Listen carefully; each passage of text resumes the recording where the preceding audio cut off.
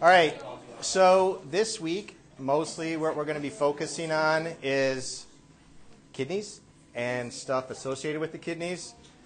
So you guys already had your asynchronous weeks. You had some kidney stuff that was related to the urinary test you guys were doing in Clin Diagnostics. I was asked to include some stuff for there. This is like whatever is left over. Okay? So, mainly talking about kidney function and how urine is formed and how we get rid of it out of our body. So, this is a kidney. Wow. I know you guys couldn't have guessed that. Nice kidney. That's what she said.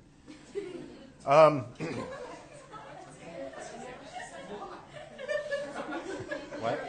Yes, I am. Yeah. Are you asking because I just said that, or are you asking because... We don't want you to forget. No, I'm recording. Jesus Christ, now you're making me all Sorry, we made you anxious. paranoid. Okay, yes, I'm recording. Don't ask again. All right, kidneys. This section right here, cortex. This section right here, medulla. All right, that's important for how the kidneys function because most of your filtering functions occur up here in the cortex, but a lot of the water handling occurs in the medulla, and what we're going to see is the medullary osmotic gradient. All right, if we look in closer, we have all of these little structures here called nephrons, and nephrons are the functional units of the kidney. All right, their job, and it's a complex structure that we'll go through part by part, is to filter blood and make urine. All right, and so to make urine, we have to filter blood. So that means if your patients aren't peeing, where's the problem probably? Kidneys, right, probably with the nephrons. All right. Talking about renal blood vessels. No, you don't have to know the entire pathway that I laid out here, but anatomically you start with but I'll go through it just for to kind of focus on the parts that are up here. The renal artery, then that branches off into segmental arteries, and then that branches off into lobar arteries, and then that branches off into interlobular arteries, arcuate arteries. So I'm down here, interlobular arteries, and then we go to the functional part. All right, the parts that we are concerned about are the afferent arteriole, the glomerular capillaries, and the efferent arteriole. Keep in mind that this afferent arteriole is still part of our artery system. Capillaries, efferent arteriole is still part of the arterial system. So we haven't gotten to a capillary where we're actually doing oxygen and carbon dioxide exchange and nutrient exchange. Once we get to the peritubular capillaries, then that's where we start having that kind of stuff occurring, like getting rid of things we don't want, keeping things that we do want. All right, fine, I'm shutting it off. That's annoying. I'm just trying to give you guys the headache I have. All right, and then the veins are going to follow the same path back out until you get to the renal vein going out this way. Anatomically speaking, what should come anterior, what should be posterior? Renal artery anterior, renal vein posterior. All right, that has nothing to do with this class, but it is important for anatomy.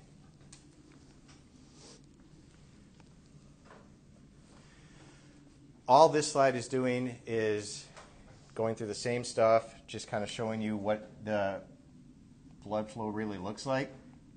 So here would be our afferent arteriole, glomerular capillary, efferent arteriole, highlighted here. That's where filtration and exchange are going to occur. So we'll focus in more on that going through. Each one of our kidneys has about 1 million nephrons. So total we have about 2 million nephrons. How much of a reserve capacity is that, do you think? Do you know? Like, how much of our kidneys can we get rid of and still function normal everyday life? 50%, right? We can live with 1 kidney. Okay. Can we live with less than that? Probably. We can live with 1/2 of one kidney. 1/2 of one kidney is how much reserve capacity we have, which is why it's not really a big deal to get rid of a kidney if you're donating it, because you have a lot extra reserve capacity. All right. In these nephrons, we have a renal corpuscle, which is this thing right here. If you've learned other names for these things that are named after people, I tend not to use those. So I don't remember if there's something for the corpuscle, but the capsule is called Bowman's capsule. You won't hear me say that. It's the glomerular capsule. So in the renal corpuscle, this thing, we have the capillaries as well as this capsule that's collecting fluid that's coming out of those capillaries. Okay? So again, this is a site of filtration, not a site of exchange. All right, so the blood flow going into there, capillaries, fluid out, then the blood's going to flow back out, okay? And that's going to become part of these peritubular capillaries where a lot of that exchange is going to occur. And these are just pictures at the bottom of what glomeruli look like under an electron microscope. To me, they look like little brains. Right? Doesn't it look like that? Okay. Now, the fluid that comes out of these glomerular capillaries goes into this tubular network that I'm drawing in blue here. It's kind of relaxing, actually. That's called the proximal convoluted tubule because it's proximal to where the filtration is occurring, okay, or where the blood is entering. Then we have the nephron loop, which is also known by the older generation as the loop of Henle, okay? I dated a girl named Henle. That's probably why I don't never mind. So it has a descending limb that has a very specific function, has the ascending limb that also has a very specific function, and we'll talk about those. And then we enter into the distal convoluted tubule, where a lot of your water exchange and concentrating of urine will occur. Then everything that exits the distal convoluted tubule will end up in these collecting ducts. And these collecting ducts, let me see if I have the picture. These collecting ducts all go down into the medulla, into the tips of these renal pyramids, and the urine collects in the renal calyces, and then it goes into the renal pelvis, and then the ureter, and then down to the bladder. Okay? So each one of these branches would be from different nephrons going to collecting ducts. 2 types of nephrons to be familiar with. The majority of them are these cortical nephrons, called so because they are located mostly in the cortex. Notice that their nephron loop doesn't dip very far into the medulla. Primary function, filtering blood and helping to form urine. The other 20% are these things called juxtamedullary nephrons. And those juxtamedullary nephrons are right at the border between the cortex and the medulla. Notice they have a really long nephron loop. They're going to be really important for regulating water balance. Okay? Not only within the nephron loops themselves, but helping to maintain the concentration of fluids within the medulla.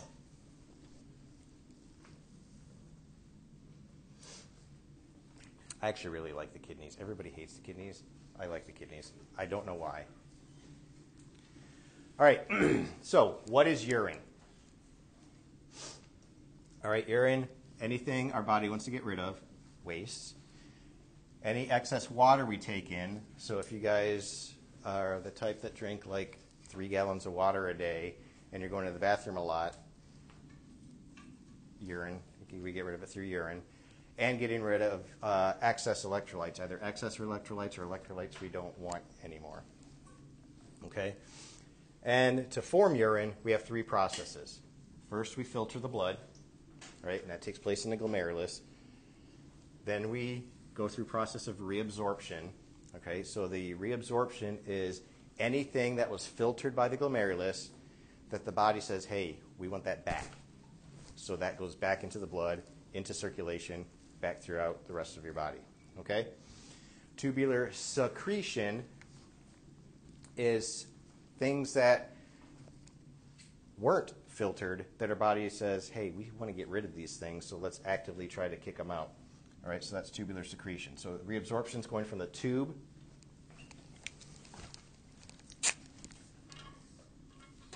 this.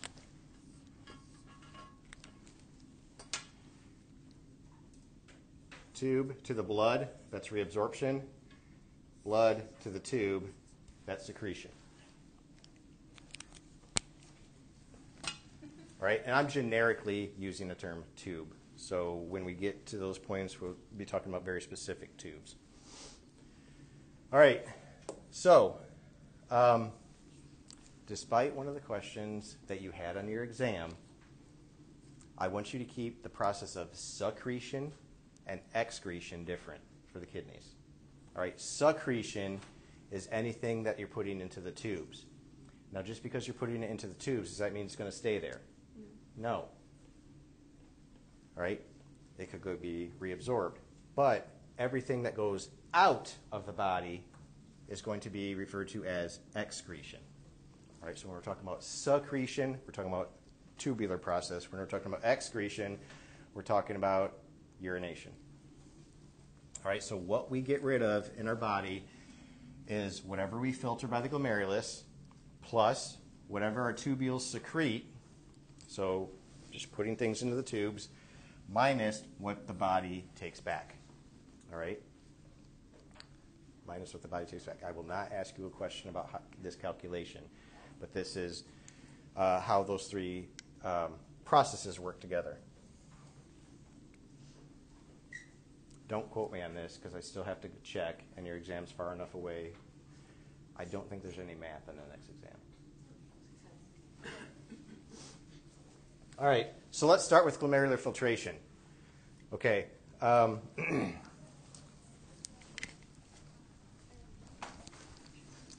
to use the board, and I'm going to use a really generic glomerulus here.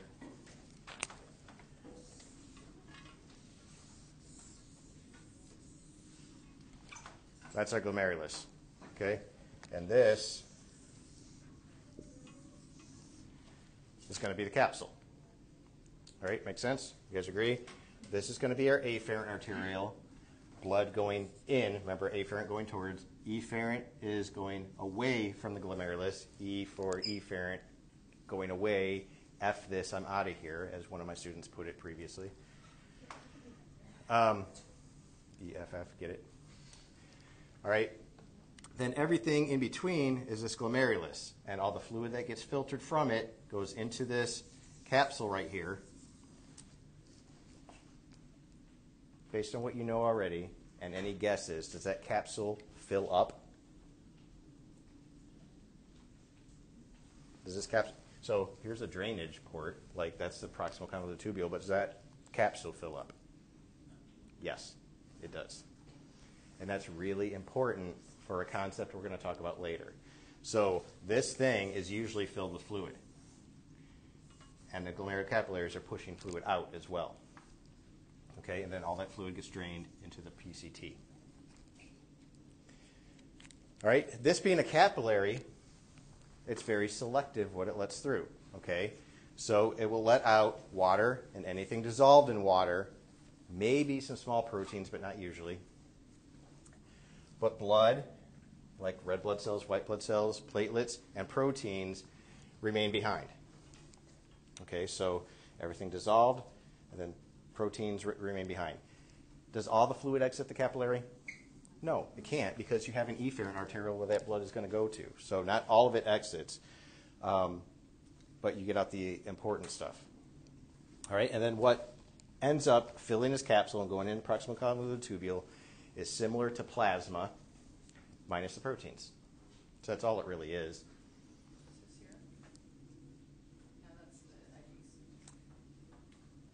Yeah, technically it would be like serum.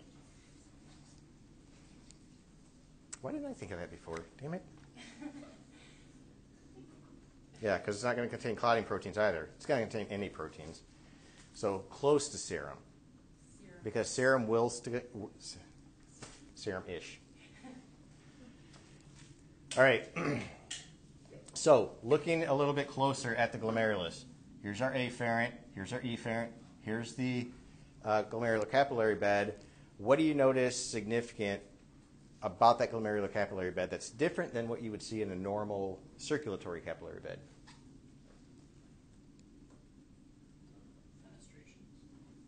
Fenestrations. What makes those? Okay, so good. Ooh, I almost drew with my marker on the... That'd be bad. All right. First of all, the endothelial cells in your capillary have holes, big holes. Things get through. They're a lot more leaky than what you see elsewhere. Okay? Then they're surrounded by a basement membrane, and basement membranes typically like your collagen, extracellular proteins, glycoproteins, things like that. Stuff can go readily through them, but it does have a filtering function as well. And then you have all of these little spiders around the capillary called podocytes. They're not really spiders, they're cells. Okay? My son would have gone, really? In my body? He hates spiders. And what these do is they form like these tight, what do I call it? Coverings around the capillary that form slits. So what all of these together provide you with is a 3-layer deep level of filtration of the fluid coming out of the capillary. All right? So even though they're very leaky, they're also fairly selective on what they let through. Okay? And generally, as we discussed, does protein enter the urine? Should you have protein in your urine? No. So if there is, this filtration membrane prevents that. So if you do have protein in your urine, where might it be coming from? Secretion? Good guess, but no. That's all I heard. So if you said something I'm not addressing it, it's because I didn't hear you. And the actual glomerulus, like coming from the epithelial? Okay, it could be coming apart. Could be epithelial tissue coming off the capsule. I guess that's the podocytes, probably. They're on the capillaries, right? Do what? The podocytes, because they're on the capillaries directly. Possibly. But really, it's because you've destroyed your filtration membrane. Okay? If you destroy your filtration membrane, and what might destroy that? High blood pressure. High blood pressure, renal tubular diseases. Calcium oxalate. Yes. Those kind of things can destroy that. So that's the only way you're going to have proteins in your urine. You destroy that filtration membrane by any means. They just you guys don't get your renal pathophysiology until a year from today. So they just had their exam in that. And they talked about renal tubular acidosis and stuff like that. And they're coming to me for questions. I'm like, I don't know. But what we do is we sit there and I work it out with them. And they're like, okay. Sometimes they forget this. Sometimes it's a matter of it wasn't explained well. So if you guys have trouble in the future, you can come to me. I promise. I've actually taught pathophysiology for about 15 years. All right, a little bit about the glomerular blood vessels. All right, we've talked about the capillaries and the filtration slits and all that fun stuff. And, we have a bunch of serum-ish fluid exiting. But what about these guys here? Your afferent and efferent arterioles. I drew this up here very purposefully. One thing to note, what do you notice about what I drew different between the afferent and efferent arterioles? Afferent's bigger. Afferent has a larger diameter. Okay? So what does that mean? There's probably not a pressure drop across the two because of the different size. Because that compensates for the amount of fluid leaving. Good. A lot of blood going in, little blood going out. That creates a high filtration pressure in your capillaries. Okay? So a lot of blood going in, little blood going in. And this is normal conditions. So this isn't besides anything happening to these arterioles this is the normal condition, because we want fluid going where? One direction. We don't want it backing up. What happens if it backs up? Bad shit happens. We'll just put it that way.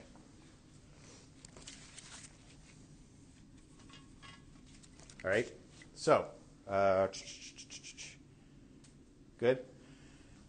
Whatever comes off of this efferent arteriole then goes and forms a capillary network surrounding the rest of the nephron, and that's where your exchange is going to take place. All right? So we had the filtration take place here with the glomerular capillaries, and all your secretion and reabsorption is going to occur within your peritubular capillaries. Okay? Good. Are you guys too young to know South Park? No. No? Okay. Did I hear somebody say yeah? I heard a bunch of no's and then I thought I heard yeah. Anyway, all right. Filter. Is this? Yes. So, that brings us to the concept of filtration pressure. All right? In order to make sure that we filter the blood and it continues to flow in one direction out of the capillaries and into this tubule, we have to maintain a certain pressure, outward pressure. All right?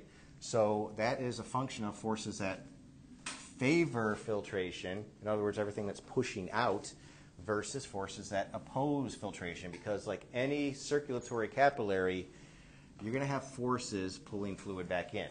All right? So the main force involved in all of this is our hydrostatic pressure of the glomerulus. So blood's under high pressure, and blood under high pressure is going to put force on that wall, and what's it going to do? Force fluid out.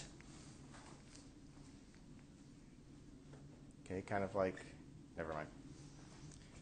It would take too long to explain what it is, so it's not a good example. All right, but you're forcing out water and everything dissolved in it. What's left behind? Proteins. So we have proteins left behind. You also have cells left behind, but cells take no part in this next process. That protein acts like a sponge. And what do sponges do? They suck. All right? They suck fluid back in. So you got rid of a lot of fluid, but then you're left with like very little fluid plus sponges left. That's going to suck some fluid back in. Okay? That's what we call colloid osmotic pressure, pulling fluid back in. All right? And here's where the concept of this tube being filled with fluid is important. Because this tube is filled with fluid, it's going to exert a pressure on the outside wall of the capillary. All right? And that pressure on the outside of the wall is going to force some fluid back in as well. I don't care that you know the numbers, but if you take your, so we call that capsular hydrostatic pressure. If you take your glomerular hydrostatic pressure out and you subtract your plasma osmotic pressure and your capsular hydrostatic pressure, what you end up with is a positive net filtration pressure out. Okay? So no matter what's going on with pulling fluid back in, the hydrostatic wins out in normal conditions. So, do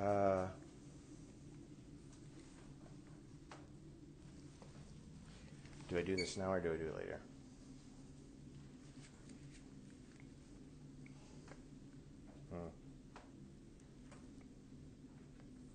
Okay, we'll do it later. GFR. That relates to GFR. All right, so now we know the forces involved. Now we have to talk about glomerular filtration rate. In other words, the rate at which these glomeruli are filtering fluid, and the rate at which they're filtering fluid is directly proportional to the glomerular filtration rate. So in other words, the higher the pressure pushing outward, the greater the filtration rate. Okay?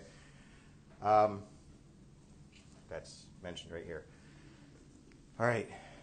However, how can we increase GFR? All right, first of all, do we directly increase GFR? No, we increase pressure, and that increases GFR. So if I ask how you increase GFR, I'm really asking how you increase pressure. All right, how do we increase the pressure? Pardon? That would increase pressure? Would it decrease volume where? No. Make the efferent tube. What? So what? Remind me. What did I ask? How do you increase pressure? Okay. How do we increase pressure? If we have less fluid in there, that's going to decrease the pressure, right? Okay. So you already answered my second question. Make the efferent tube leaving smaller. Drink more water. Yes. More fluid.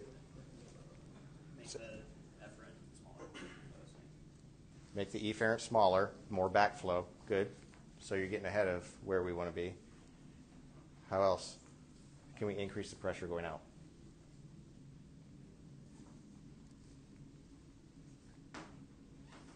More volume. More volume. We said that. What if we get rid of those negative forces? What if we don't have as much protein in our blood? Will you have as much fluid going back in? No. So what's going to happen to your overall pressure? That's going to go out, right? So all of those things that you just mentioned to decrease GFR are the opposite, right? Lower fluid going in, more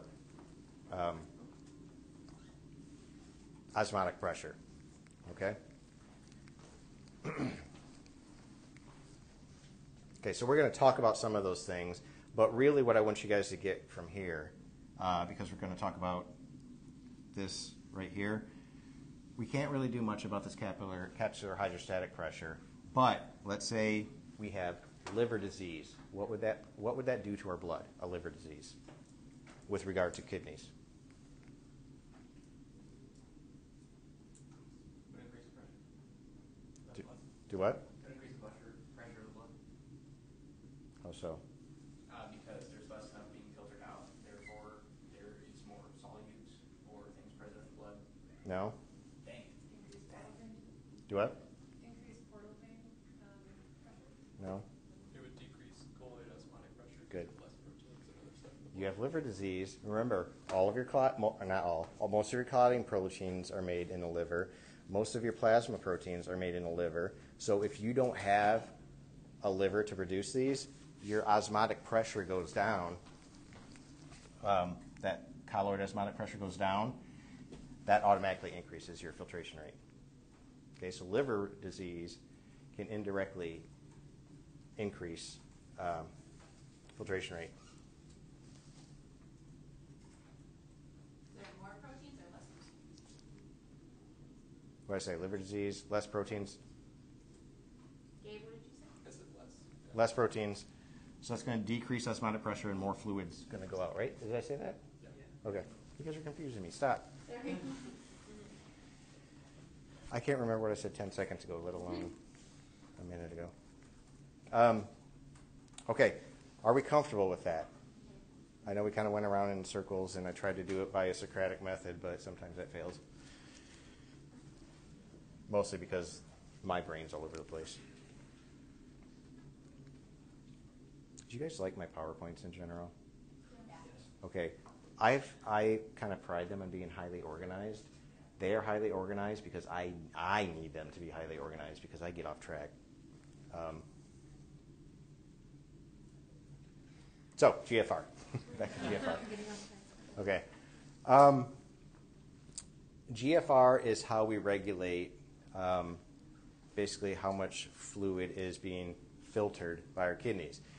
And statistics show we produce about 125 milliliters per minute, which is a lot if you think about it. That's all your glomeruli together. That's not just that one glomeruli that we showed in the previous picture. All of them together. But almost 100% of that's reabsorbed. So you, throughout an entire day, can filter 180 liters of blood. but you only produce a liter of urine. All right? That's pretty efficient. So, where does all that filtered fluid go if it's not in the urine? It gets reabsorbed. Good. So that's one of the reasons why that reabsorption process is so, so important. Because if we got rid of that much water in a day, we might as well hook ourselves up to like a large bore IV the entire day. That's the only way we're going to survive.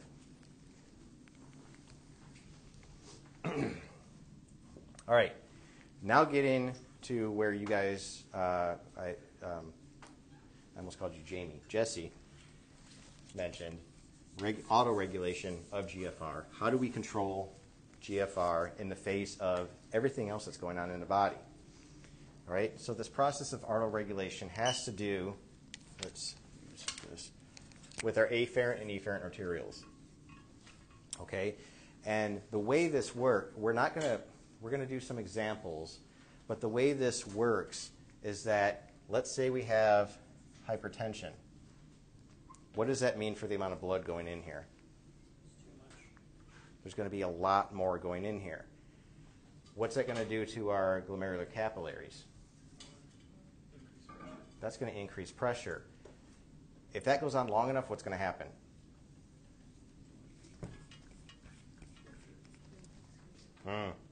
What are we going to see in our urine?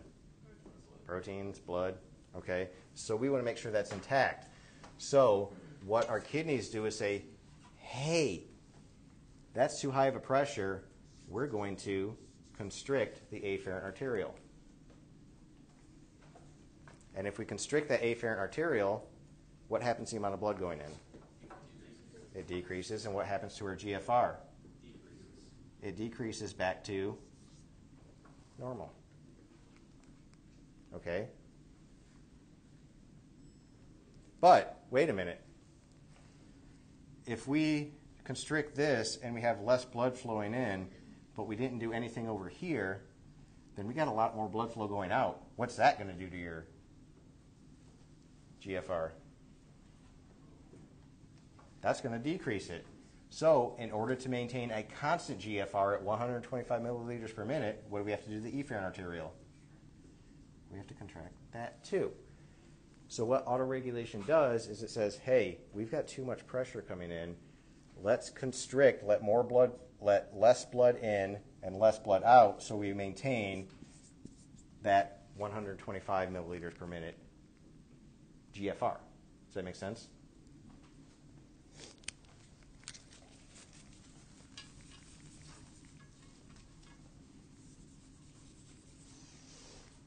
All right. But what I usually like to do with students, especially undergrads, because they're so cute, they don't understand it.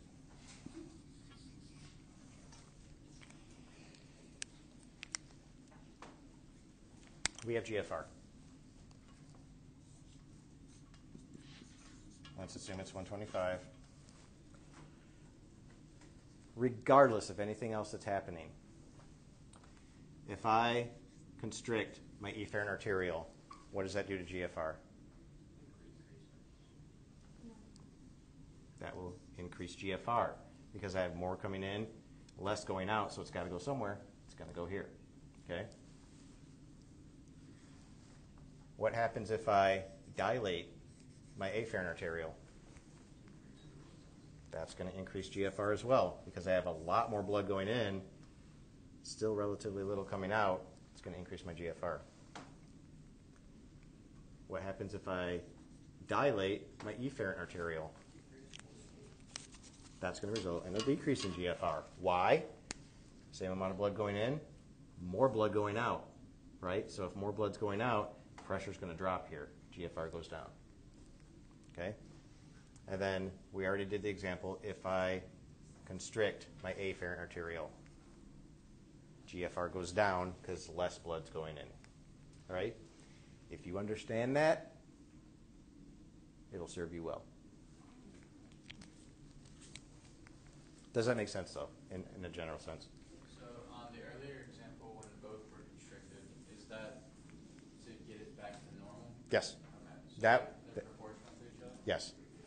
So your kidneys are going to be able to regulate things to to get back to that 125. So it's going to do this thought experiment.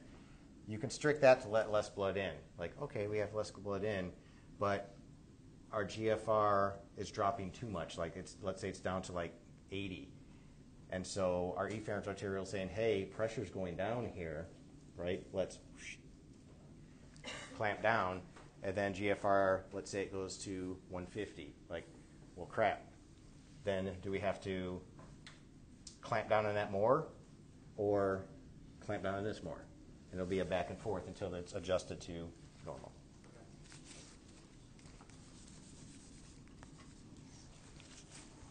Hey. I love her. So like during fight or flight, when all your blood vessels like dilate or your blood vessels constrict, I mean, does the afferent like respond to the afferent to keep that pressure constant? Good. So the question was fight or flight, massive vasoconstriction throughout your body. It is the sympathetic nervous system that controls these, okay, because of the response to stretch, okay? But it can be overridden locally to maintain proper GFR. So yes, it will adjust to where you are have a relatively constant GFR. But we also know that during fight or flight, especially if it's going on for a longer period of time, like we're really not urinating that much. So there is a little bit of a negative effect on GFR overall because you've got a system-wide thing to overcome, okay? Good?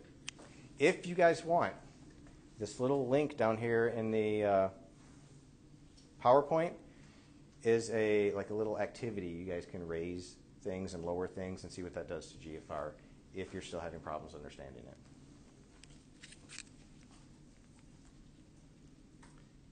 If you do it and you think it's lame, let me know so that I can remove it.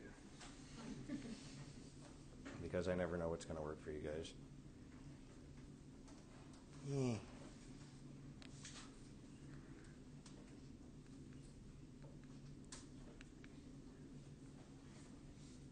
Lecture's over. I don't know what's going on. I was kidding. All right.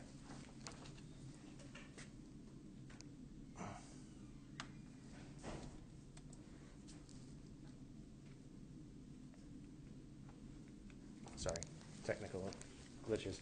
All right, so basically this is showing you the same thing that we just talked about in a previous slide. I'd rather draw this stuff out because I think that makes more sense. It's dynamic. This slide is just showing you the same stuff we just talked about. So I'll put it to you that if you want to try to further understand it, go back to this slide and it'll be a good summary of what we talked about. All right. Neurohormonal control of GFR and renal blood flow. So not only do we have the sympathetic nervous system, as I discussed, controlling GFR, but we also have some, not hormonal, humoral. What's the difference between hormonal and humoral? Hormonal refers to hormones. Humoral refers to any factor that's in the blood. So, sorry for the misspeaking. So the way to read this... You said any factor in the blood? Any factor in blood. Humoral just refers to blood. So when we talk about our humoral immune system, it's factors in the blood. Humoral? Do what? Is a hormone also? A hormone is also humoral. But there is a distinct difference. You can be hormonal humoral, or it can be just humoral. Okay. Let's not talk about that anymore. Sorry. All right. So the way to read this table, and I'm not going to go through the whole thing, you have vasoconstrictors, you have vasodilators, so think about what those might do to your GFR. So there's a stimulus for these vasoconstrictors or vasodilators to go into effect. There's the effect on GFR and the effect on RBF. What's RBF? Renal blood flow. Good. Okay. So a few examples. Vasoconstrictors, sympathetic nerves. We already talked about this. What's the stimulation for that? Decrease in ECFV. What does that mean? Good. Extracellular fluid volume. So we have a decrease in pressure, okay, such as hemorrhage. So what I have in red are examples of what these would be. What effect is that going to have on GFR? It's going to decrease. What's that going to affect on renal blood flow? It's going to be a decrease in renal blood flow. The reason I put this table on here is to give you a flavor for some of the factors involved in regulating GFR that satisfies one of your instructional learning objectives. Everything come out all right? So I had to. I'm just... All right. So if you have a decrease in extracellular fluid volume, of course, you want to help raise your blood pressure. So these are going to be enacted to do that. Okay? One thing I want to mention down at the bottom here are these natriuretic peptides.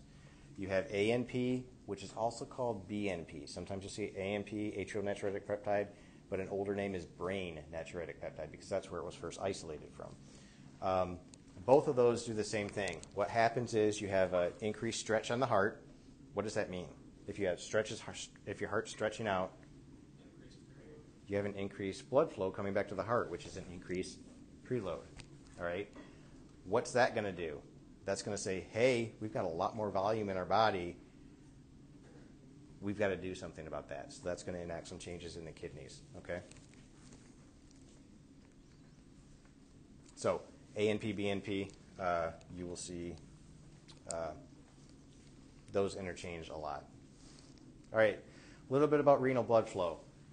22% of our cardiac output is dedicated to renal blood flow, so that's almost 25%. That's a lot. Okay? We need a high blood flow because we need a high GFR. We need a filtration. What happens to people who can't GFR? Where do they go? Dialysis clinic. Okay, really important. Because of this high blood flow, then all the oxygen and nutrients that are delivered to the kidneys are more than their metabolic needs. Okay, why is that important? Because we're filtering the blood. We don't have that blood flow for the purpose of giving the kidneys a lot of energy. We're to have that blood flow so that we can get an adequate GFR, filter the blood, form urine, get rid of waste, excess stuff in our body. Okay? However, the oxygen that is used in the kidneys is greater than what we see in skeletal muscle. The oxygen use in kidneys is greater than what we see in skeletal muscle, at least resting skeletal muscle.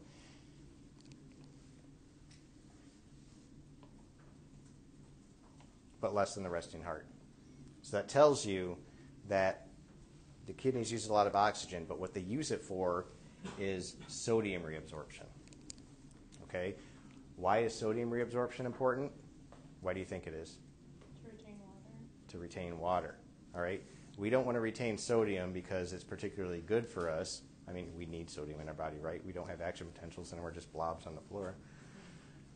But we need to reabsorb that water, and water is always going to follow sodium. Okay? This, I'm not really going to go over in detail. We've done this, right? Does this look familiar? Where have we done this?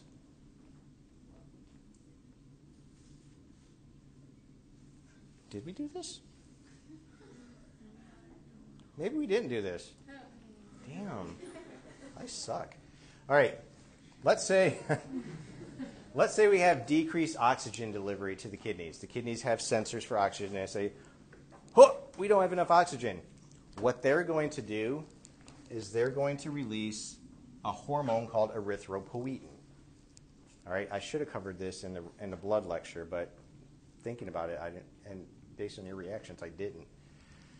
Erythropoietin. Erythropoietin gets released, goes into the blood. Where's it going to go? Red bone marrow. In the bone marrow, what is sitting there waiting to be stimulated? Do what? Erythrocytes. No. That's the end product. What is it? Hematopoietic stem cells.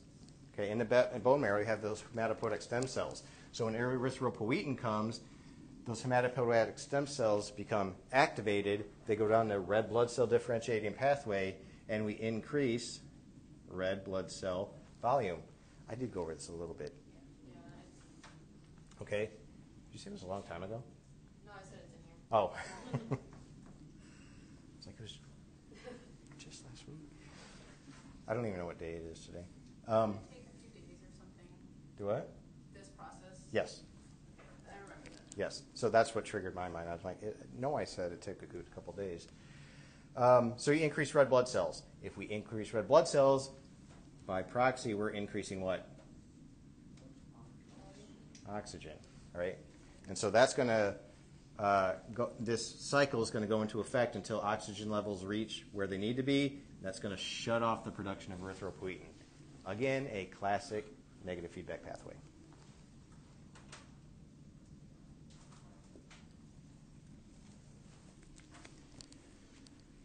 All right. Another important part of this glomerulus is the juxtaglomerular apparatus. Juxta means next to. So literally it's just a group of cells next to the glomerulus. And you're going to find it between the afferent arteriole, the efferent arteriole, and nephron loop. So this area of cells right here. Made up of two structures. The macula densa, and that's going to be part of the tubule here. They're specialized cells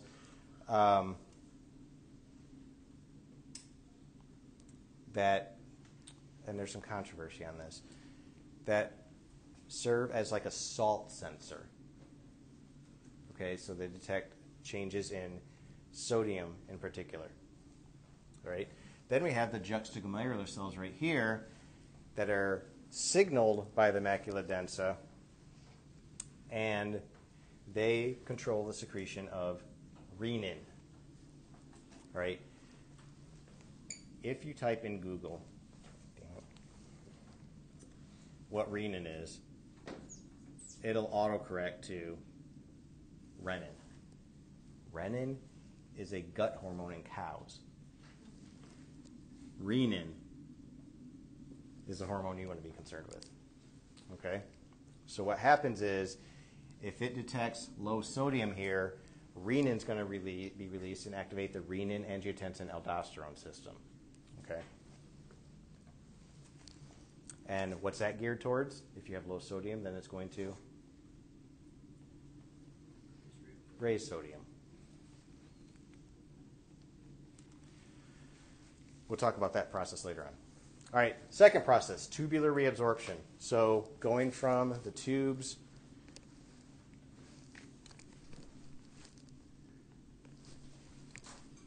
to the blood. All right?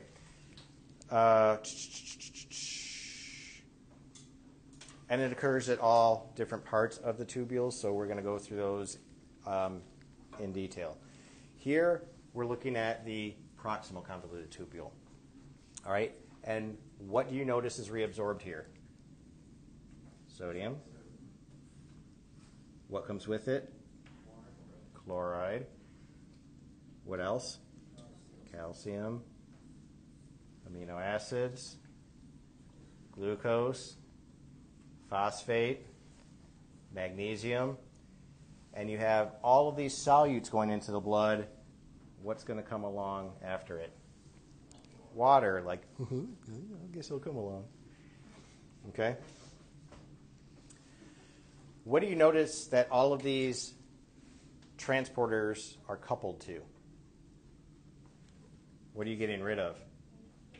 Hydrogen. So most of these are coupled to the getting rid of hydrogen. Why do we want to get rid of hydrogen? To maintain pH in our body. Good. That's going to be a really important discussion when we do acid-base. Okay, so this is all occurring in the proximal convoluted tubule.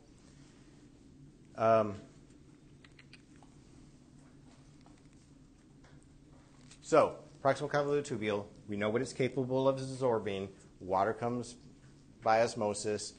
But a lot of substances, such as glucose, are dictated by what we call the renal plasma threshold. And what that means is there's a threshold. I hate whiteboards sometimes. All right, let's call this a PCT. It's not convoluted whatsoever, but pretend it is. All right, let's say we have 4 glucose molecules going down this tubule. And we have 4 transporters for glucose.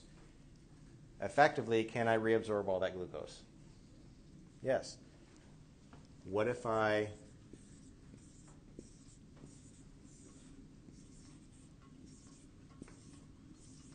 add a lot more glucose?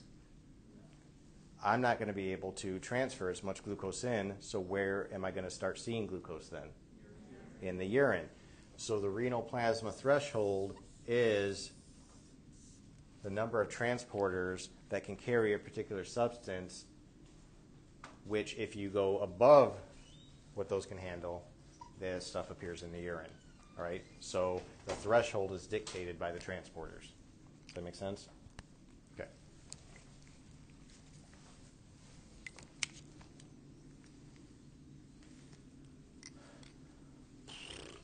Okay. Sodium and water reabsorption.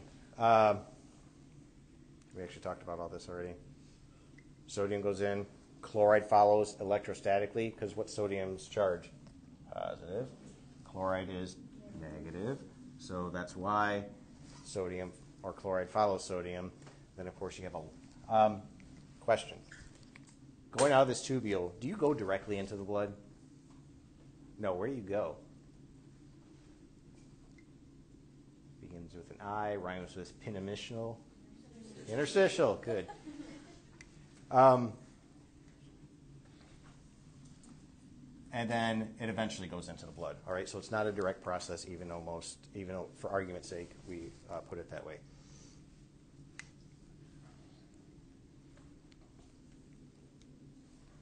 All right.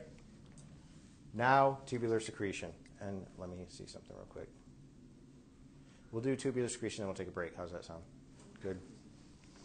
All right, tubular secretion. Notice it is the active transport of certain substances. What does that mean? It requires ATP, energy. Okay, so we're actively getting rid of things because we're like, get out of here. Okay, why do we want to get rid of things? Maybe the concentration is more than what we want, so we get rid of extra. Some things aren't supposed to be in there, like organic acids, organic bases, hydrogen ions. So we're like, hey, you can't be here, get out. Potassium, really, really important to maintain in balance, so we secrete it actively when needed, but it can go out passively as well. So again, going from the blood to the tubules, we're trying to get rid of it actively. Right? What this is showing you is a paratubular capillary. This would be the distal convoluted tubule in the collecting ducts. And what I'm trying to show you here is that usually getting rid of potassium or hydrogen is coupled to the reabsorption of sodium. Okay? And if we're specifically talking about the distal convoluted collecting ducts, it's aldosterone that's controlling that process. All right? So what does aldosterone do? It puts sodium-potassium pumps on these renal tubular cells. Okay, what do sodium-potassium pumps do? They pump sodium out and potassium in. Okay, and that's kind of shown down here, right here. Sodium out, potassium in. On the other side, we have potassium channels going out, sodium going in. So if we have a constant flow of potassium ions into the cell, what's going to happen to the concentration of potassium inside that cell? It's going to go up. concentration of potassium out here is relatively low. So where's potassium going to want to go? Out, right? And the opposite is happening for sodium. So by putting more sodium-potassium pumps here, we're effectively increasing gradients so that we can have potassium go one way and sodium go the other. Does that make sense? All right, let's take a break.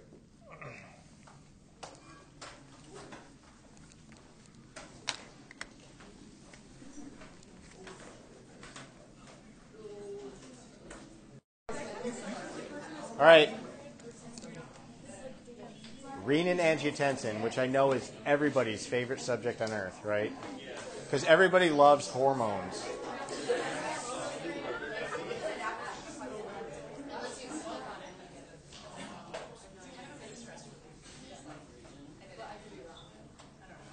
Thank you. All right, renin-angiotensin. We alluded to this. It's really simple.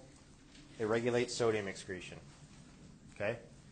And actually, I think I said it wrong before. All right. Yes, I did say it wrong before. The secretion of renin. First of all, what's it secreted by? Juxtaglomerular cells. Okay? What stimulates the secretion of renin? Decreased blood pressure, sympathetic nervous system, low sodium, and decreased renal blood flow. Okay? All of these tell you that you don't have enough volume, or at least that's what the kidneys interpret it as. So, I said it was a way to did I say it was a way to reabsorb sodium? Or did it say it was a way to get rid of sodium? I thought I misspoke. Okay, so it's geared towards reabsorbing. Okay, so these are the stimuli for secretion.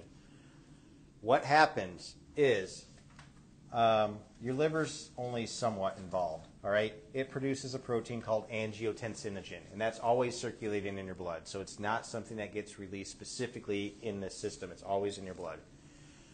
When the kidneys detect any of these things, they release renin into the blood. Renin converts angiotensinogen into Ang1. Okay? When angiotensin 1 goes to the lungs, where you have angiotensin converting enzyme, or ACE, it converts angiotensin 1 to angiotensin 2. All right? And even though this is called the renin-angiotensin-aldosterone system, and the goal is to increase sodium reabsorption, and therefore we're also increasing what? Water. And therefore we're also increasing what? Volume. Therefore we're also increasing what? Pressure. Blood pressure. Good. Okay. I'll put it to you that this is the end goal, but it's Ang2 that's the most important molecule in this pathway. Why? Because angiotensin 2, it can cause aldosterone secretion, which will cause the reabsorption of sodium, but it also vasoconstricts. And when you vasoconstrict, what happens to blood pressure? Goes up. Also increases ADH secretion. First of all, what's ADH? Antidiuretic hormone. And what does antidiuretic hormone cause you to do? Retain water. Good. Okay?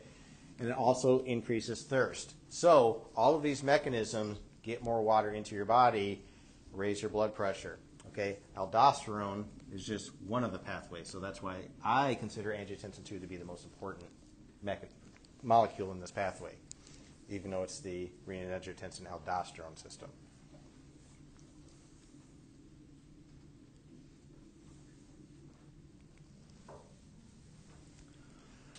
Okay.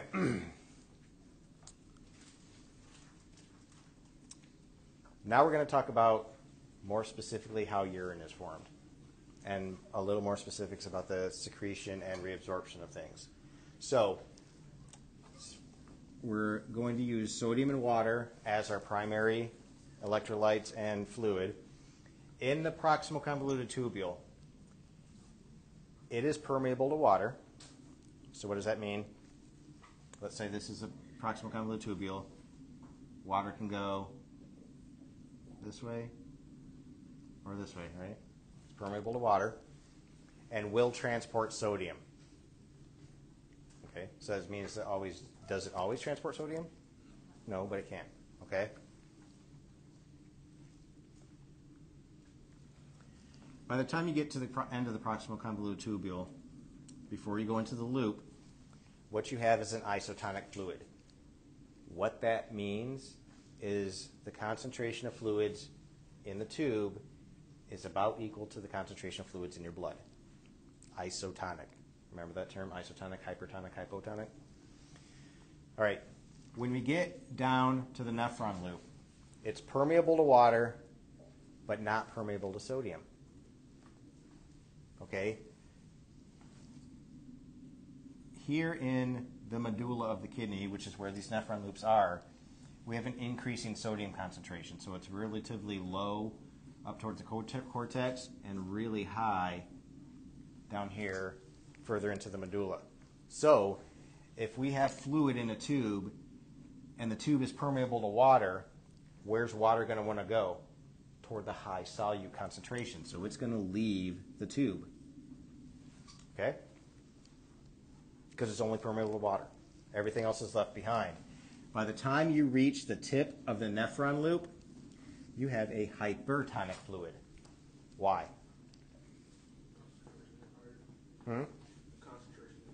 Concentration is higher. Why?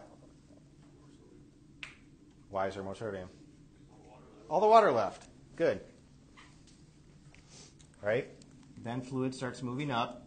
The distal convoluted tubule, or I'm sorry, not distal, ascending limb, it's permeable to sodium and chloride, active transport, so it's going to start pushing things out, but impermeable to water. So in the ascending limb, you're actively pushing sodium out, chloride's following passively. All right, so you put a lot of solutes out here, and I'll put it to you that this is how you increase that concentration out here. So that by the time you reach the end of the ascending limb, now you have a hypotonic fluid. So lower concentration than that of water. Blood. Hypotonic fluid up here at the top.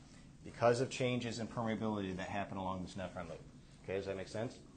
Okay, so now we have like a really dilute fluid sitting in what's going to be the distal convoluted tubule. So the distal convoluted tubule, it is permeable to sodium, but will also actively transport sodium with the help of aldosterone. All right, so sodium can move, but it will move a lot more if aldosterone is present. Why? Because we're putting sodium-potassium pumps in the membranes. Okay? That's going to be important. So if presence of aldosterone, we're going to be reabsorbing a lot of sodium. Okay, sodium is going to continue to go out into the interstitial space. Then in a distal convoluted tubule, as well as the collecting duct, because remember we have this, and then they all converge on these collecting ducts. It's impermeable to water. So if we just leave things alone, what kind of fluid are we getting rid of? If we just leave things alone. So we say the distal convoluted tubule, permeable to sodium, we don't have aldosterone present. And we go to the collecting duct. What kind of fluid are we going to pee out? Hypotonic. It's going to be hypotonic. Go back to that. Don't literally go back to that. Go back to that slide where we saw we have 180 liters of fluid and we only produce a liter of urine a day. If processes in this area didn't occur, then we get rid of all that fluid. So it's here that water reabsorption is really, really important and where it mostly occurs. So in the distal convoluted tubule and collecting duct, if ADH is present, then you'll transport water. So what it does, ADH puts what we call aquaporins, big water channels, into the distal convoluted tubule and collecting duct. Okay? And why does water pour out of the tube? Well, it's hypotonic, so it's going to the. Because it's hypotonic, and because what about the stuff outside of the tubule? The interstitial spaces. The interstitial space is hypertonic, right? So water's going to flow out. Okay. One mistake I always see students make is with aldosterone. What does aldosterone do? If you had to just put a couple words, what does aldosterone do? 2 words. Sodium reabsorption. Does that have anything to do with water? Absolutely not. Antidiuretic hormone, strictly water reabsorption. Okay? However, both of these have to work together in order to get water in. You have to let the sodium out, and then the water's going to follow if you give it a channel to follow it. Okay? So both of those are really important for the process of reabsorbing water.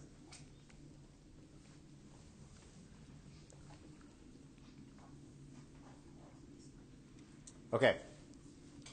Now, this is really hard to demonstrate on a whiteboard. So I'm going to play this in class because I think it's that important. You have something in your kidney called the countercurrent mechanism.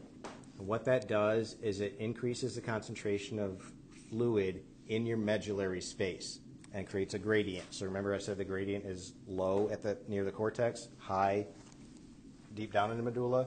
This is how that's created and what allows you to pull water out. I got to turn it back on, don't I?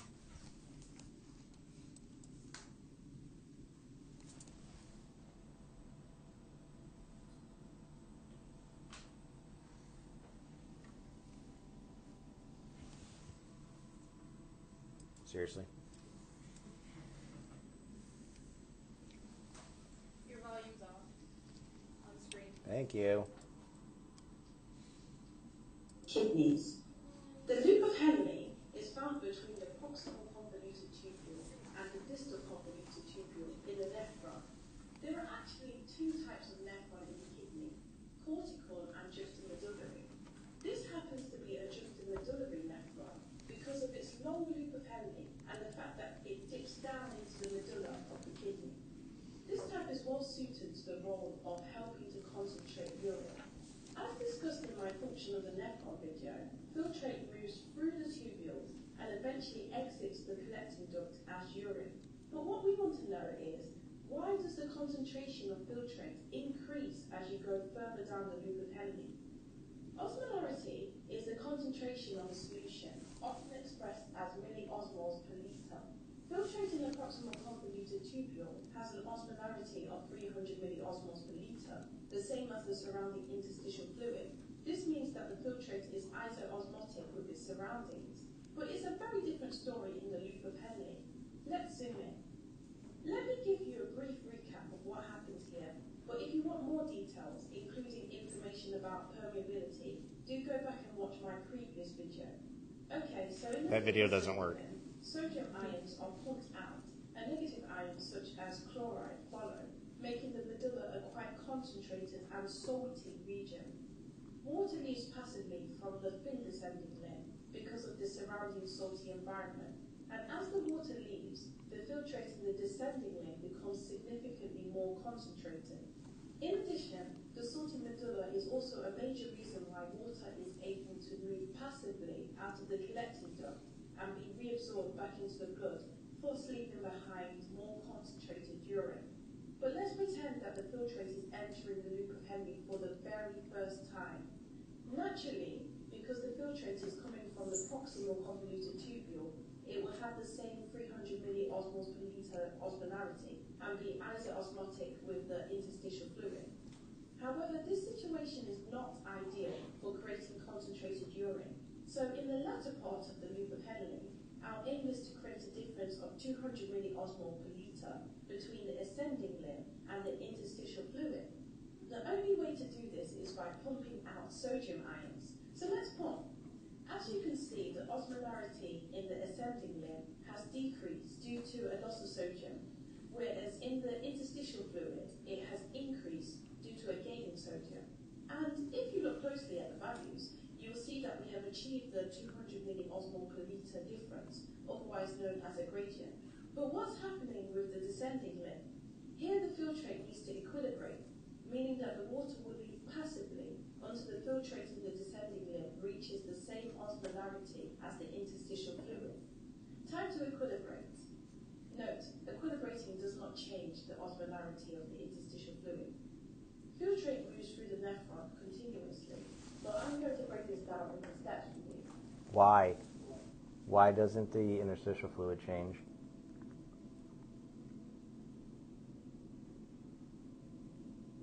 Guesses?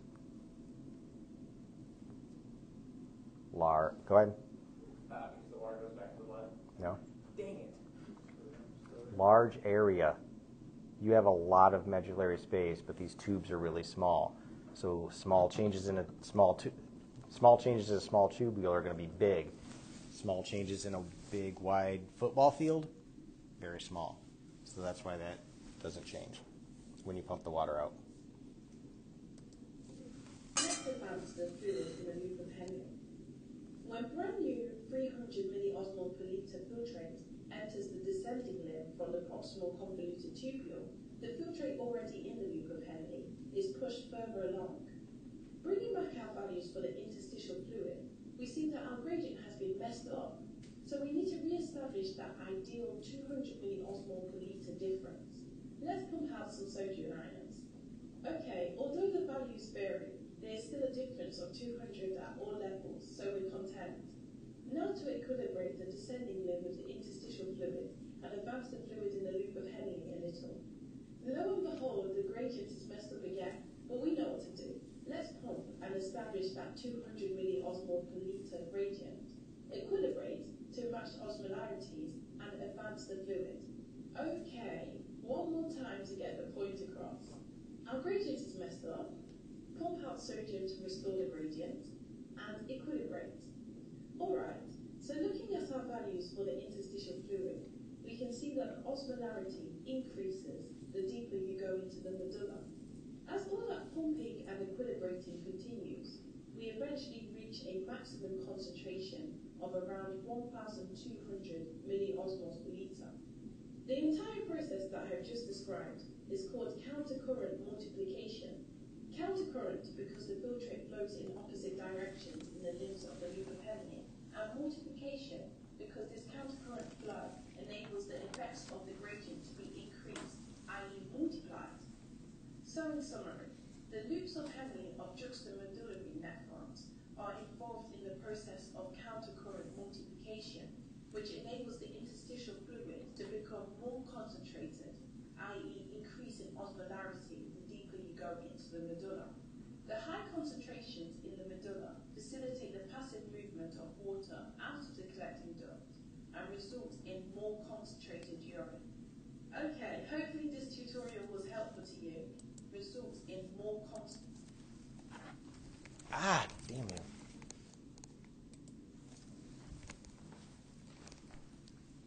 Water going out, right? What's the condition for that? No. What's the condition for water leaving the tube? You have the gradient. You have the gradient. We already know that. What else is absolutely necessary? ADH. You have to have ADH in order for this water to leave. If you don't have ADH, water stays in the tube. Okay? And you produce a dilute urine. So this countercurrent multiplier, in reality, is what allows us to produce a very concentrated urine and keep the water inside of us. Okay? And I like her accent. It's better than my white trash accent. Okay, so urine concentration. Two things that are important. Medullary osmotic gradient. We just talked about how that's formed and that it draws water out, but it only draws water out if Antidiuretic hormone is present.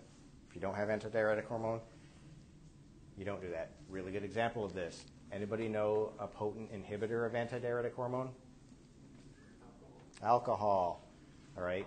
So when you're drinking alcohol, one of the reasons why you're constantly going pee is that you are inhibiting antidiuretic hormone. So you're going to diurese a lot. Then when you wake up the next morning with that fucking headache, and you go to the bathroom and it looks like brown, it's because ADH said, I was drunk, sorry, I'll do my job now, and it'll start reabsorbing that water.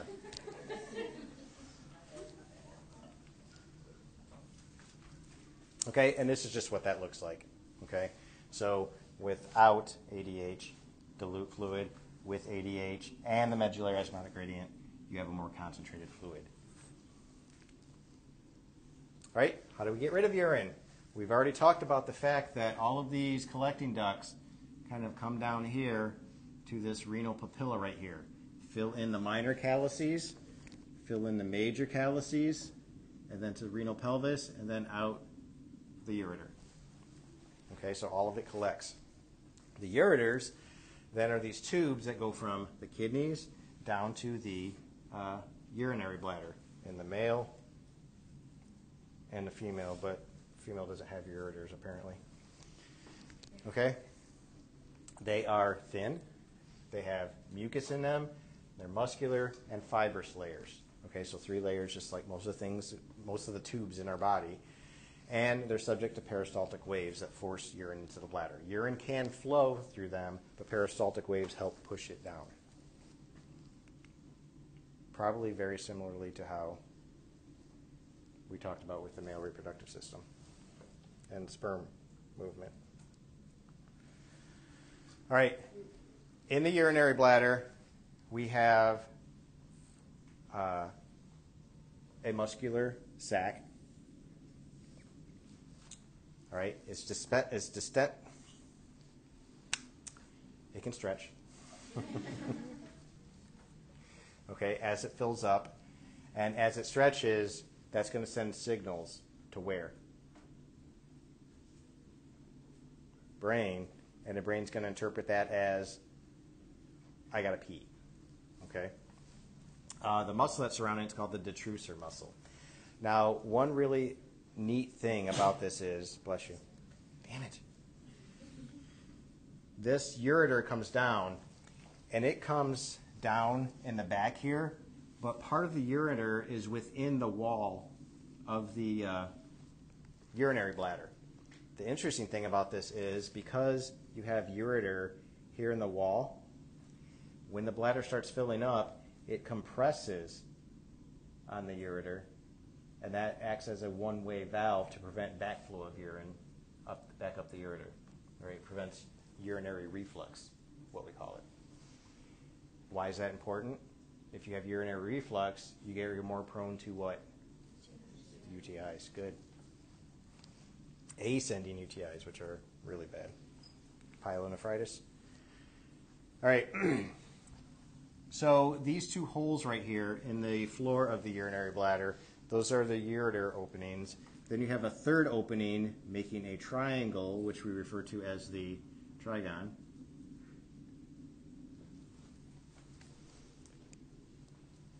Okay, and then urine will flow out the ureter and outside the body. Of course, we know the ureter for a female is much shorter than that of a male, and the opening of the ureter is much closer to the anal orifice than a male's is. Therefore, females automatically, are more prone to UTIs as well for that reason.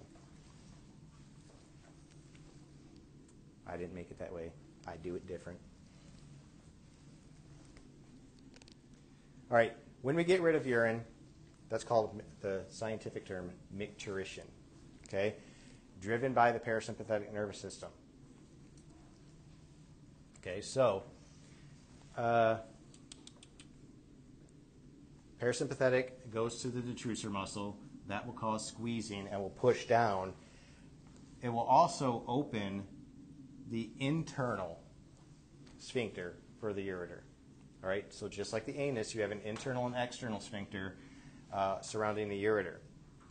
So the internal urethral sphincter under parasympathetic control. We can't control that. Urine's going to start coming out.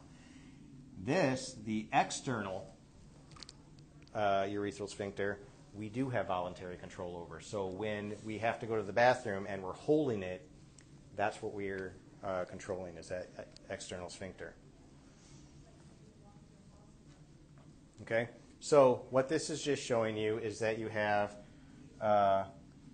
sensory neurons going this way, and then motor neurons going this way to squeeze the bladder, internal urethral sphincter, and then somatic nerves to the external urethral sphincter. All right, so in effect it is kind of a reflex, but we do have control over it. Okay. I think this is the last slide, right? Yes, okay. This is a diagram basically showing you volume of urine in the bladder and the pressure in that bladder. Okay, notice that as you increase volume, pressure increases to a certain point. Once you get to about 200 milliliters, that's when the signals start getting sent to say, I've got to go. So at about 150 to 200 milliliters, that's when you start getting the first signals to say, I got to go to the bathroom. As the bladder fills up, what happens to these signals? They increase. So that means that the intensity at which you're feeling you have to go to the bathroom increases with the volume. Okay, that makes sense, right? And you're also, because you're increasing volume, you're increasing pressure, stretch. And that's going to send more action potentials and make you have to go to the bathroom. We can control that to a point, but usually that will start failing in about 300 to 400 milliliters. Unless you had a dad that every time you went somewhere said, we're not fucking stopping at the next rest stop, so you better fucking hold it. I'm not speaking from experience at all. So it can fail, and that's where we get incontinence. All right? So that ends the urinary system. No, we're not. Dang. No. We're gonna get up to acid base.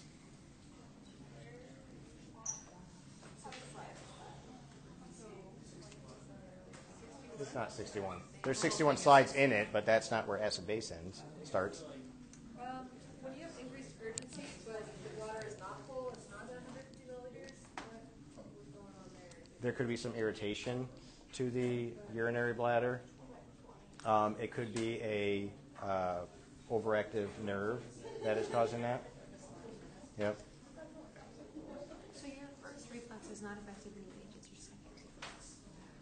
Yes. Yep. And when you're... All right.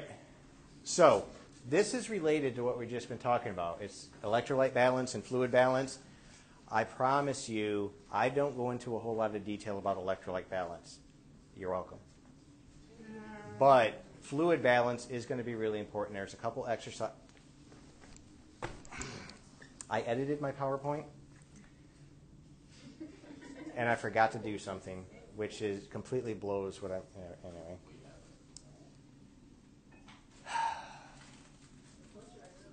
It's okay, you're okay. Maybe we should just be done tonight. Maybe, no. Did you want like this? If we would be done today, then that means you're going to have a lot of videos to watch. Onward and upward. All right. I'll be quick. Balance concept. Well, I'll be quick up till 2 o'clock. I mean... It's already 2 o'clock. 3 o'clock. Shut up. Balance. Everything in our body is balance. If we have fluid loss, we have to make that up in fluid intake. If we have fluid intake, we have to make that up in fluid loss. Same with electrolytes. Okay? We need to maintain a balance.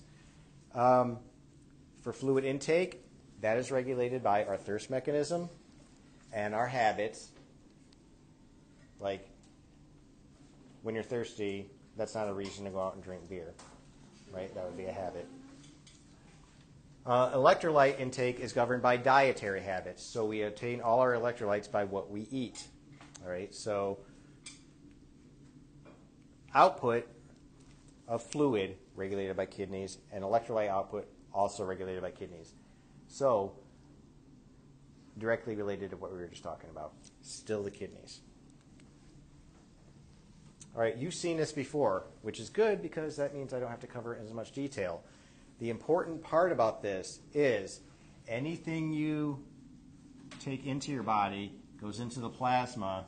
Because the plasma is connected to interstitial fluid, whatever happens to the plasma is translated there. Whatever happens to the interstitial fluid is translated to the inside of the cell. Okay? The only thing I've added here is that all of this is extracellular fluid. All of this is intracellular fluid. So I'm going to use ICF and ECF to denote that. Okay, so here's the other thing. We talked about balance. If I lose water from plasma and my volume becomes lower, my plasma doesn't like that. I'm not taking any more in, so where does the water have to come from to make up that plasma volume? Interstitial. Interstitial fluid doesn't like being dehydrated, so it's going to draw from the cell. Cells don't like being dehydrated, but do they have anywhere to draw from? No. So when cells in our nervous system detect that, what do? Tell you to reabsorb water. Tell you to get thirsty. Tell you to go drink something. Okay? So that's an important concept to keep in mind, especially when we start doing fluid calculations. We've seen this before too. We're not doing real calculations. It's interpretations of graphs. I just want to piss you guys off. It worked? Are you guys pissed? Sweet. Come at me. Let's do it. I'm looking for a fight. All right. We have extracellular fluid and intracellular fluid. We talked about this last week, right? I know I showed this graph. You guys told me that when we have a cell, on the outside we have high concentration of sodium chloride, calcium, also bicarbonate. On the inside we have potassium, magnesium. If we have a high concentration of potassium on the inside of a cell, what does that mean about potassium concentration outside of the cell? It's low.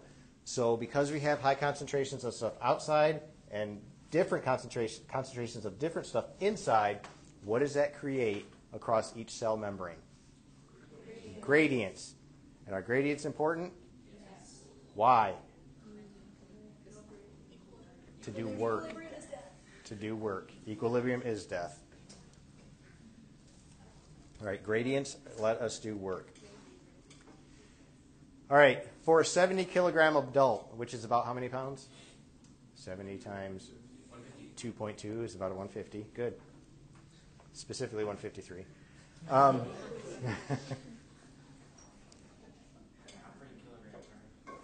I can't give Cody crap. He's been trying all day, so. Which is more than I can say for a lot of people. Boom! All right. Intake of fluid. All this is trying to show you is that fluid that we take in, fluid from metabolism, so what's produced by mitochondria, ends up being about 2,300. So we got to get rid of 2,300 milliliters of fluid. Some comes from the skin. Now, from the skin, it's just evaporation. That's not sweating. It's not what I'm doing right now. I'm fucking hot. That's just evaporation off the skin. Also, every time we talk or breathe, we lose water too. Okay? Then from the sweat, feces, and urine, that equals up to 2,300. If we have heavy exercise, all those values go up. Okay? So whatever we take in, so whatever we lose in excess, we have to take in excess too. And that's important to note that we have to be aware of where we're losing fluid and where we can gain it back. Okay.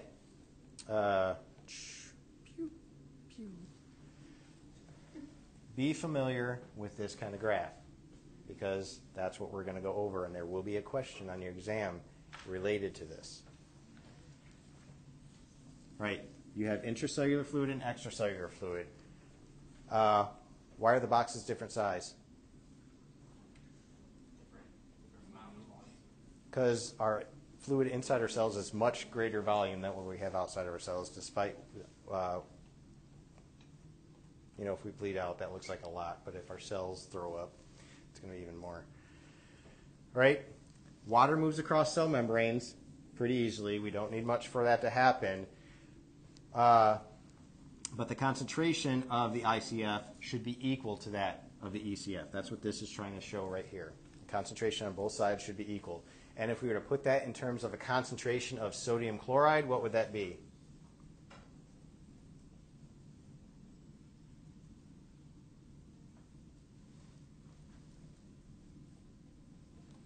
.9%, right?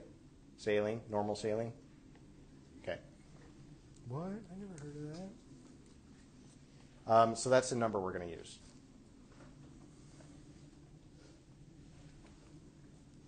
Okay. You guys told me that you understand this, right? If I have a red blood cell that's at 0.9% and I put it in an isotonic fluid which has 0.9%, what's going to happen to that red blood cell? Nothing. It's going to stay the same. But if I put this 0.9% into a 3% salt solution, what's going to happen to that red blood cell? It's going to shrink. Why? Water left the cell. Opposite, if I put it into straight up water, and water has what percentage of sodium chloride? 0. So that's less than 0.9%. Put the cell in there, cell's going to swell because water's going to go towards higher solute concentration. All right? Should be a familiar concept. How do we apply that to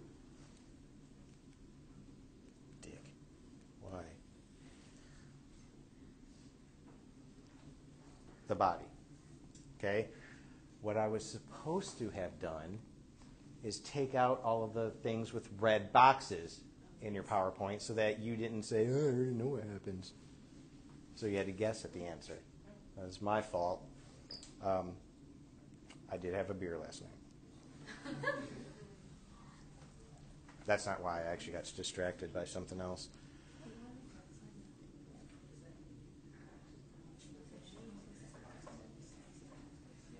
You guys will see what I'm talking about. All right. So this is what I want you guys to answer. If this is my body, this is a normal state, right? And I add 2 liters of 3% sodium chloride. We just did the cell experiment with the cells. First of all, where's that going to be added to? First. Extracellular. So we're going to add that right here. We're going to add 2 liters of 3% NaCl. What is our normal volume of blood? 5 liters. So if I'm adding 2 liters, that's almost half my volume of blood, right? So that's a lot. Okay? And we're adding 3%. What concentration is that relative to our body fluid? Hypertonic. Good. So we're adding a shitload of hypertonic fluid to our blood. Which one of these boxes represents what happens to the fluid in our body as a result? How did you guess? Because the extracellular fluid will need to pull fluid from the intracellular fluid. You're wrong. I was like wondering if the graph were wrong. Oh, I thought the boxes were okay. I get it. So, right, yeah. You guys have these X's on there, which is why I was supposed to remove them. Okay? So the answer is E. Why E?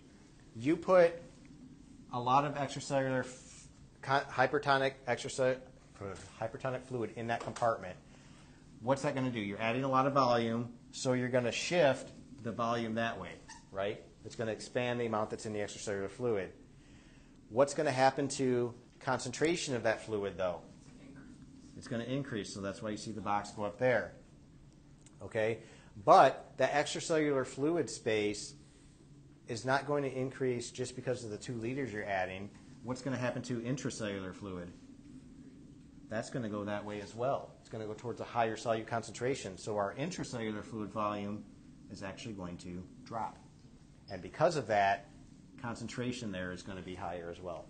Does that make sense? You lose water, but you don't lose the sodium. I don't get why it goes up. Why does the box go up?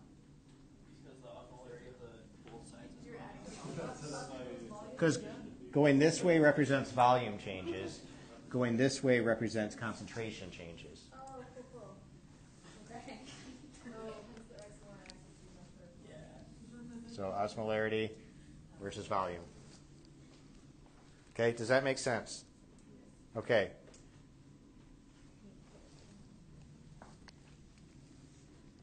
So, then I was supposed to do that and then show you this. What are the changes following variables after giving this? IV, extracellular fluid volume, does what? Increases. Extracellular fluid osmolarity, oh my God. I'm pissed. All right. Increases. You are correct. Intracellular fluid volume decreases because at 3% in the plasma is pulling fluid out of cells, and intracellular fluid osmolarity increases because it's losing that water. Okay, so all that's left behind is solutes. So mad at myself. All right, effect of adding 2 liters of water. So I take water, which has 0%, and I add it here. Which one of these boxes represents what happens? B as in bollocks. B as in bollocks. Bollocks, and I got that right this time. He did. All right, so I added water. All right, that 2 liters is going to increase the extracellular fluid volume. You guys, yes? Okay. But because we have 0.9% here and we added less than 0.9%, that volume is going to shift. Most of that volume is going to shift intracellularly. So that's why we have this box extended out past the normal intracellular volume. Now, because we added water, the concentration of both compartments is going to decrease. So we have a shift towards intracellular fluid volume at a lower concentration. Does that make sense why? Yeah. Yes? If you don't get this, this might be something you might want to just create these boxes yourself and do over. Like, do what I didn't do. Get rid of the X boxes and don't get rid of your X box. X box says. Because X box is fun. And try these experiments yourself. Okay? Why am I telling you about this? Why am I making a big deal about it? You guys are going to be healthcare providers. If you order an infusion of water, which you mostly won't do, or a hypertonic saline solution, which you probably will do, you better know what's going to happen to that person's fluid, okay, and what the consequences of that are going to be. That's your job. Okay? I'm not going to go through that again. All right. Now, if I add 2 liters of 0.9% saline, which is typically what your IVs are going to be, what's going to happen? A?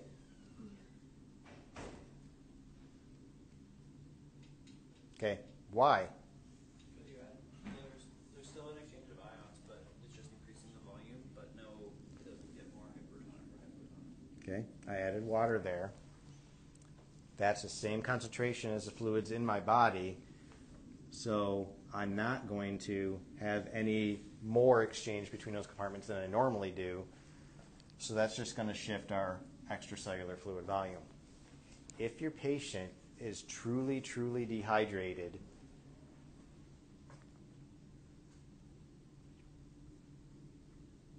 and needs more fluid in the cells, is it appropriate to give them 0.9% saline?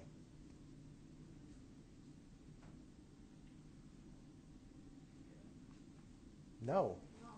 What? Because it won't get to the intracellular fluid compartment.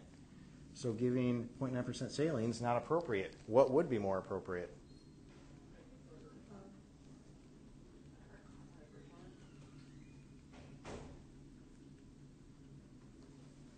Less concentrated, right? We never give our patients water intravenously, but we can give them 0.45%. That's legit. If our patient's truly dehydrated intracellularly and has all the signs of that, like severely dehydrated, we want to give them a less concentration so that fluid shifts to the intracellular compartment. Because if you give 0.9% saline, we just showed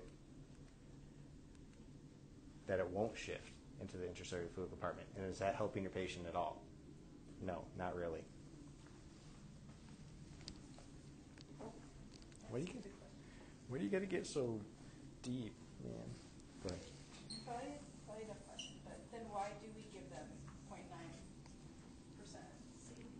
If it doesn't hydrate them, why? There's a difference between true dehydration and just, okay, best way to put this. Severe dehydration is cellular dehydration. Anything like mild or moderate is not cellular dehydration. So you want to increase their fluid compartment because their blood pressure is low. So that will bring that up. But if it's true cellular dehydration where you've pulled everything out, then you want to give something that's going to push everything back in. Whereas in mild and moderate, you haven't pulled a whole lot out yet. You just dropped blood volume. Okay? Oh, and this is a good one too. Effect of adding 2 liters of 5% glucose. What is 5% glucose in terms of concentration compared to your body? Guesses? No? It's actually hypertonic. All right, so you're putting a hypertonic solution into extracellular space. Okay? What's going to happen?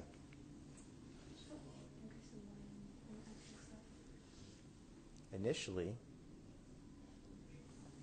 you're going to increase volume. That's going to be instantaneous. Okay? But over time, you're giving glucose. What happens to glucose when cells come in contact with it? They take it in, right? Why do they want glucose? Energy, right? So what happens is that glucose then becomes 4%, 3%, 2%, 0%. Now what kind of solution are you dealing with? Hypotonic. Actually, I misspoke. 5% glucose is closer to isotonic, which is why you see this at first. Okay? I know. Okay? So, does that make sense why that happens? You metabolize the glucose, it goes inside the cells, so now you added 2 liters of a hypotonic solution. So that fluid's going to shift into the cells, and maybe you don't want it to do that. If a person's not dehydrated, could that be bad? Yes. So, word of caution about that. All right, we're going to skip past the dehydration one, but I would recommend you going over that on your own because the same concepts are going to apply. Okay? Electrolyte regulation. Where are we in time? 4 minutes. All right. This will only take 4 minutes. Electrolyte regulation. The most important ones you need to know about, at least for this class, although when you get to ClinMed, you'll have to know the rest of them as well. Sodium, potassium, and calcium. Why? Sodium for water, potassium for cardiac events and action potentials like nervous system function, and calcium for muscle and heart. Okay? We know what regulates sodium. What regulates sodium? Aldosterone. We know how it does that. I'm not going to go over it again. We also know that that regulates potassium, right? Reabsorb potassium, do what to, or reabsorb sodium, do what to potassium? Get rid of it. Remember? All right, I get it. You guys are toast. Going opposite directions. So that's why it does that. For calcium, it's regulation by parathyroid hormone and calcitonin. All right, easy way to remember this. Parathyroid hormone increases blood calcium. Parathyroid hormone increases blood calcium. Where does that come from? It activates osteoclasts to break down bone, increases calcium. It tells the kidneys to conserve calcium, so you reabsorb it. And it tells the intestines to absorb more calcium. So that increases your blood calcium overall. So then what would calcitonin do? Decrease blood calcium by reversing these processes. Okay? I had a student who is actually now an instructor here. It's kind of cool. Nursing instructor. Said the way he remembered it is calcitonin helps keep your bone in. It's a crude sexual reference, but it works because it puts bone back in and drawing it from the blood.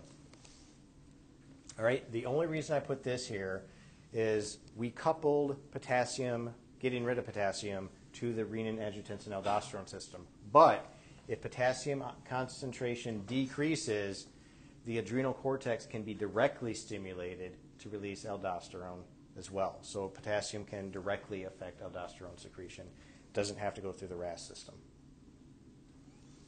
All right, and chloride, guess what? The easiest one. If you reabsorb sodium, what else are you going to reabsorb? Chloride. There's no real hormone that directly affects what happens to chloride, so it's coupled to the renin-angiotensin-aldosterone system. And then phosphate, sulfate, reabsorbed by kidney, active transport. We showed that in the kidney lecture. Okay?